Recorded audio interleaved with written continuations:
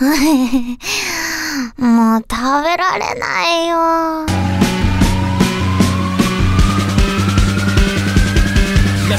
始まるよ。 Start off with 2 absurdly large bowls to crack all of your Eggos in. Separate them white bits out from the yolko bits and then whisk up them whites. Maybe add in some sugar, I don't know, I'm not your mum. Until you get some nice stiffo peaks. Then in another big old bowl with that yolk, 1 tablespoon of sugar, 1 tablespoon of flour, or mixity mix. And then a splash of milk. And another mixity mix, and then mix all of those boys in together and then fold. This was Oates' first mistake. Alrighty, onto the flame with this boy. Little bit too mixed, oh well. Slide your pancake mix into all of the corners and then cover with alfoil for 3 minutes. Take it off and hopefully the bottom should be cooked.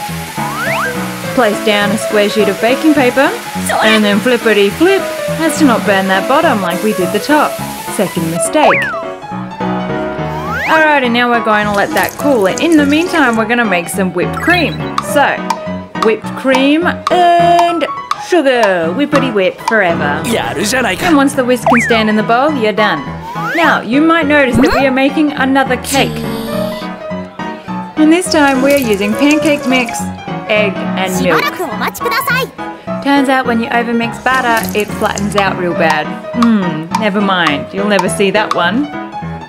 So add just enough milk to make this nice and creamy white. Beautiful, over to the flame, let's try again. Ladle in a bunch of that pancake mix, do the exact same thing by placing some alfoil on top. And hopefully, we haven't burnt the top of this one either. Then place down that baking sheet of paper and then flip. Well, at least it's a nice colour. Once it's done, take it out. See, look what happened. Oh well, pancake mix, winner all the time. A very hard decision to choose between the flat sad one and at least the okay looking one. Alright, grab your okayish looking one, grab some cling wrap, and you're just going to fill this boy up with way too much cream. Now then, you're going to do your very best to wrap this up, forgetting that you can't squeeze this much too hard, otherwise all of that cream's going to fall out the sides. Oops, I'll just eat that on the way out, that's fine.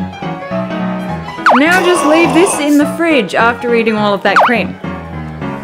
We're up to mistake number 4 over here, so pop it in the fridge, but we popped it in the fridge overnight. That was a bad idea.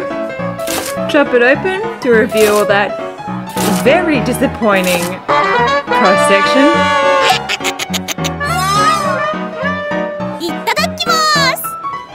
So as it turns out, you should definitely not leave it in the fridge overnight. You should probably only leave it in for 2 hours, because otherwise this sponge will just soak up all that cream. Along with the fact that most of it just sort of went out the sides right at the start, but never mind. So this is part 1 to a part 2 series of us trying to make a roll cake in a pan. So if you want to see that, like, leave a comment down below and subscribe, because we do this every day. See you next time.